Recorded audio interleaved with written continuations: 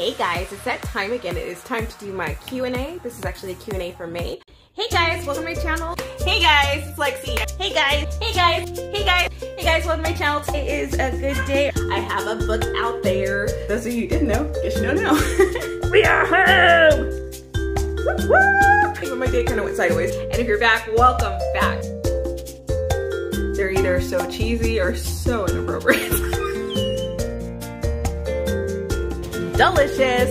They got that boom jig. Which direction do you go? We're just searing some pork chops. I want to also use my voice to raise awareness. We are good to shelter in place. Where's the camera? Here.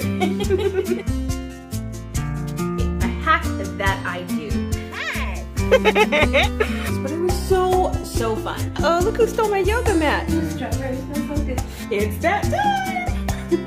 We'll be back. Again, that was Lexi Miles, romance author. Hey guys, it's that time again. It is time to do my Q&A. This is actually a Q&A for May. I'm gonna go ahead and jump right into it. But first I want to say welcome to my channel and welcome back to those of you who are back. I love to hang out with you guys. All right guys, let's go ahead and just jump in. All right guys, so I got this all set up. Here we go. Like I said, I'm just gonna jump into these questions. It is May, it is time for some fun. Before I do jump into them though, I just wanted to say, I have my tea right here. It's a watermelon tea. It's really good. And there we go. Winter Your Desire. It's gonna be backwards for you guys, but Winter Desire, my novels by Lexi Miles. So, there it is. Yum, yum, yum. I just saw my nails. By the way, this nail right here, totally been back today. It caught on like a box and it hurt like nothing. All right, so important things you guys need to know. Another thing, I'm in my room because it is so bright and I was in the middle of writing, but I took a quick break just to do the Q&A for you guys. But it's so pretty and I'm like enjoying looking out the window, so it still might be a little distracted here and there, so. There it is. And let me also explain this look. I don't have any lashes or any eyeliner on today because I am really focused on getting to work. So this is just a basic beat. And yeah. Okay. I think all of the stuff has been discussed. Let's jump in. First I will start with the where, what, when. That's gonna be something I'm gonna be doing all the time now. Oh, but first, if you do not know me, I am Lexi Miles. I am a romance author. I love all things romance, so that was the natural road to take. All right, so anyways, where can you find me? You can find me on www.leximilesauthor.com/links, and you can find me everywhere I am. As far as like my social media, so you can come hang out. There's groups, you know, like reader groups and a whole bunch of things. Come here, baby. No? Okay, so my little one, I'm also sitting down here because she can come hang out with me a little bit more. All right, also, what do I write? Some of you asked, oh, what can I expect out of your books and stuff like that. So what do I write? I write HEAs, which are basically happily ever after. Basically happily ever after. Happily ever afters. Some are happy for nows, but usually they're happily ever afters. So there you go. It usually leaves you with a smile. I love happy romances, and so that's what I write. When is my next release? My next release is going to be next month. I have a lot of exciting things that I'm going to be announcing soon, and I cannot wait, but I'm going to have to for just a little bit longer. So anyway, so you're going to be excited. It's going to be really cool things. So one of the questions, by the way, I have a lot of questions here. Bloop, bloop, bloop. It's a lot this time, you guys. But it's a lot last time too. But some of them are kind of birthday-ish, so that's why I think it's just a couple more. But this is not one, of course, right? So, and a couple of you asked me, why did I decide to do the period video? Because I had talked about it in the last one. Anyway, in the last Q&A, that I really wanted to start doing videos like that. Yeah, because, you know, I think that sometimes as women, we don't always talk about different things that might be going on with us, and I think that this is a great space to do it. And so since I'm a lady, I wanted to share that with you guys. Alright, so I will be doing some of that stuff, and sometimes, you know, just like girl talk, you know, but then sometimes just talk period, because like, you know, like that kind of cafe talk that you would have like if you went to like a late night diner and you're talking to your friends.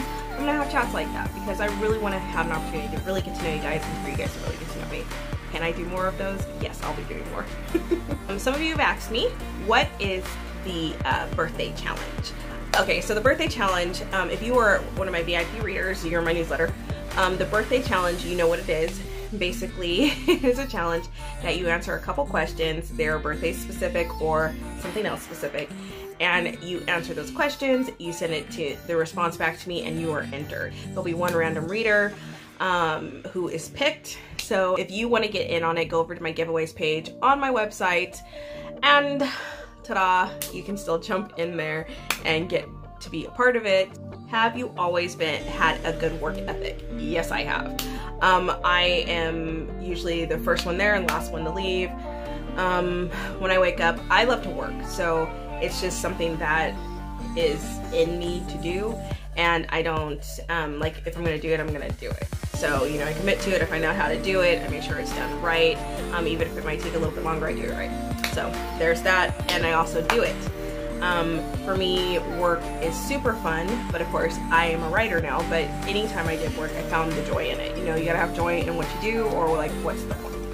Okay, so recently, this one is just something that I kind of just wanted to talk to you guys about, because some of you guys, like, since you asked about the work ethic, it made me think of something that I watched recently, and they were talking about, you know, live to work versus work to live. And it's like a really, really cool like concept. I know if you're American, you tend to live to work. Like, we think about working, we go to work, we kind of base our whole day around work and stuff like that. Now I'm kind of generalizing, but you know. And then, however, sometimes in other countries it's not that way. You work to live so that you can have the lifestyle to live the fun things, to do the fun things. So right now I'm really focusing on getting more balance and everything else, so that's why I wanted to raise that up to you guys. My question is for you, what about you? Like, what are your thoughts on that? So please feel free to drop those, email them to me. There may be a goodie, or there might just be a great conversation. So anyway, just wanted to say that. So that was my question to you guys, because I always have one question in here. Oh, okay. Last show that I binged. I actually binge watched just like the whole thing. I didn't even realize it was 8 episodes, but I was thinking, or 10 episodes, I don't know. But it was really good and it just went so fast. But I watched Emily in Paris. It was really cool. I studied French in school. I also had a French influence growing up. Again, we make crepes. We make like all different types of crepes and stuff like that. I also have anyway, the point is I love to do a lot of cool things that have a French thing. So there's different things, and I have I'm really bad with French. I'm really rusty with French. But I really liked it because it was really cool to see all the stuff of Paris and everything else, and there's a lot of authentic, really cool things in there, and I absolutely love it. I do have a lot of French influence in my stuff going on, so I thought that was really, really cool. I'll probably end up working that more into some of my books, so get ready for that. But yeah, alright, how do I stimulate my creativity? All kinds of ways. I like to consume a lot of like TV, books, music, different activities. I love to live on Pinterest because there's like so many different things. I'm like there all the time. Like if I'm like, oh, fashion, oh, place to travel, oh, food, da da da. So you get my point. All of those things, or just, you know, just things like, you know, if you hear different names or you see different beautiful colors, like I just let life inspire me. So that's where I get my inspiration, and that's like how and where I stimulate my creativity, and music is a big influence as well. My favorite book that I've written. I love, like, all my books are special to me in some way, and I just like enjoy writing. So there's that. But one of my favorite books that I've written, it's usually, some of them could be like the ones that I'm like actually doing at the moment, or it could be some of my favorites. Like one that's always gonna be one of my favorites is gonna be Custom Fit, because it was one of the books that just kind of free flowed for me, and there's like a lot of special moments in there surrounding and about the holidays and stuff like that, and there's just like fun things in there, so I love that one. Because it's one of my first ones that I released. But one that's going to be coming out, it's called Private Lessons. It deals with a couple core issues, some heavy things, and some things that might reflect a few things that have occurred in my life. So I like that one. It deals with domestic violence. So, but it also talks about rebuilding yourself and a lot of evolution and stuff like that, and trusting people again and a whole bunch of stuff. So I really like that book because it let me dive deep. Another one I really like that I've written recently was Some Like It Hot. That one's gonna be coming out. That one kind of deals with death and kind of, you know, like a realistic point of view. He's a firefighter and she's like a carer for the firehouse. And anyway, if they're going to date, you know, she doesn't really want to date somebody that it could be a dangerous situation. She's recently had a loss, so she's kind of dealing with that in the book.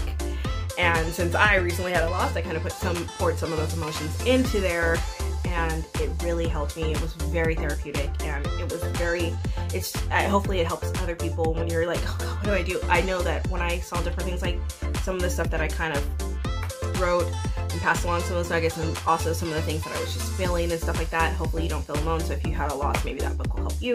But anyways, I really like those two books right now. They're like, oh, those three, because of course I said Custom Fit, Private Lessons, and then Some Like It Hot. So that's some of the things that you have to look forward to.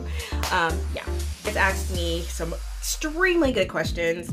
Let me see. So what comes first? Do I pick, you know, like, do I have the character and then I build the story around it, or is it the story that comes first and then I kind of get characters to kind of fit like the idea of the story, or whatever? I would like to say that the story typically comes first, like the idea for the story, and then I kind of have characters that I think about that might be fun to actually tell those stories and kind of, you know, be the guide, per se, the tour guide of those stories. But it has been reversed, where I just have this really interesting character, because I'm writing one that's about a magician, and there was a picture and it was this character, and I said, I want to build an interesting world around this character. So it happens both ways, but most of the time it's I have the story first and then the character. Where did I want to go most during COVID, because of everything that was all shut down and everything else? Where did I really want to travel? You guys, it's gonna sound so cliche, but Disneyland. That's where I would want to go right now, or somewhere tropical. But I am also thinking about going to like a winery or something soon. Chloe, are you okay with a winery? Chloe's in the next room. Are you getting dressed right now? Just get dressed right now. Anyway, want to say hi, Chloe? Okay. And now that's Harley's turn to say hi. Just say hi. Hi, baby. I love you too. Okay, I'm gonna let her go now. I'm sorry, you guys. Jamming back and forth. Anyway. Okay, I tried something. Wait, it was not successful.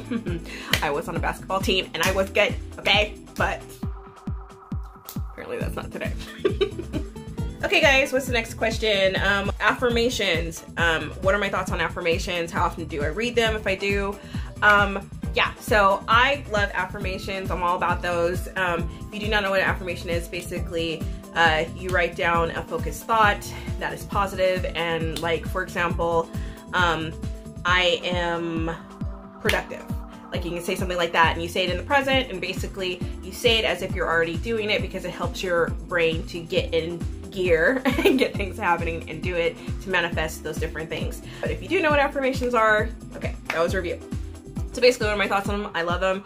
How often do I read them? I try to read them in the morning and at night. So twice a day, or at lunch. Take it with your meals. No, I'm just kidding.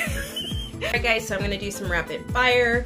What was one of your fun summer memories? Bonfires, like with friends at the beach. Something you're doing right now. I'm spending time working on me, and I'm also spending a lot of time in the writer room. Something I'm excited about. I'm really excited to share a few announcements with you guys, and I cannot wait to share those with you. They all are book related.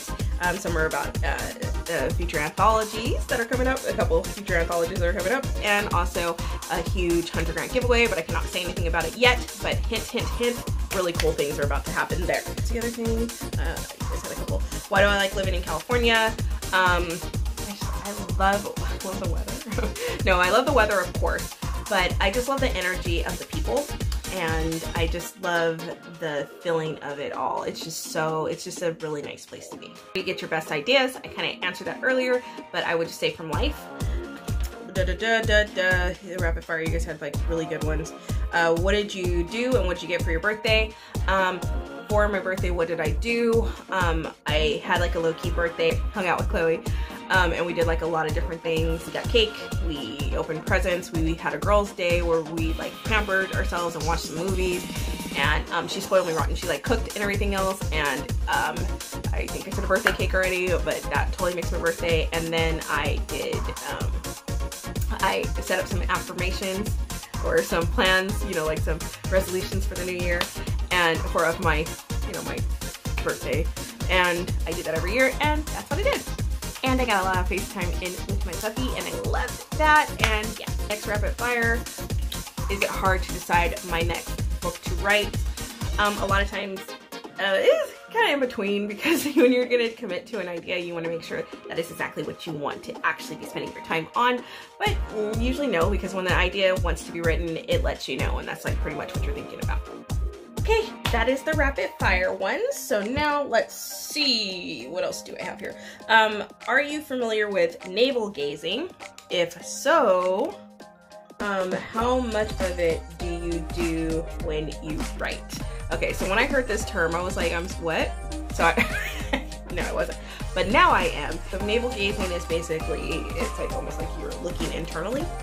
So, you know what I mean? You're looking internally, you're kind of thinking, you know, diving down deep and thinking, you know, processing stuff.